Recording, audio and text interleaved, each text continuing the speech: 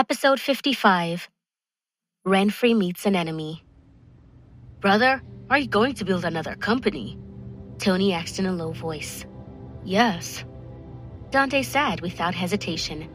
When the brothers heard Dante's decision, they were instantly dumbfounded. They really didn't think that he would do such a thing for Renfrey. Dante had once said that he would never deal with anything related to jewelry. But now, for Renfrey's sake, he was ready to involve himself in something he hadn't wanted to touch again. Renfrey sat there, not understanding what they were thinking. Are you serious? Andrew said. I've always been serious. Dante said calmly. If you need my help, just tell me. Harold offered. Renfrey stared at Dante, suddenly puzzled. Dante gazed at Renfrey, and his heart was very full. Alfred and the others looked at Dante and Renfrey. We're all still single, Andrew said playfully. He finally met the person he loves, Alfred said. Not all men are like you. Be careful, or you may die alone someday, Tony said quickly. Tony, get over here! Alfred gritted his teeth and said, I'm right in front of you. Kick my ass if you can, Tony said mockingly. Alfred and I will fight you together, Andrew said. Alfred rolled up his sleeves. Stop fooling around, Dante suddenly said. As soon as Dante spoke, his brothers instantly fell silent. Harold, why aren't you saying anything? Andrew said, seeking further support. I'm not that bored, Harold replied. Among the five, Dante and Harold were the most mature. The other three brothers were all carefree.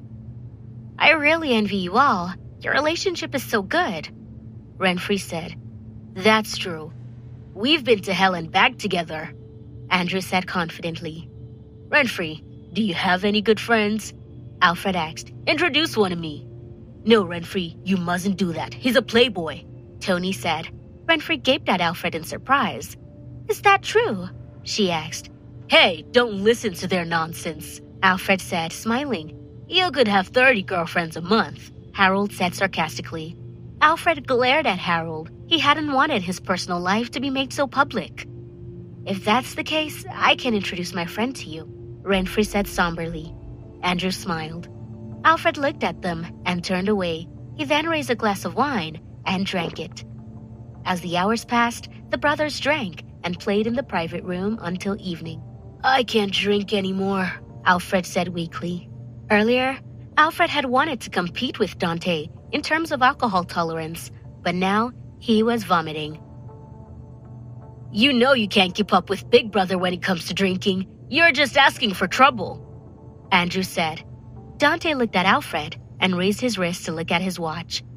It's getting late. Renfrey has to get some sleep. She and I are headed home. You guys can send Alfred home later, Dante said slowly.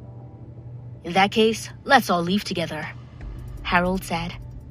All right, Dante nodded. Hey, Alfred, let's go home and sleep, Andrew said.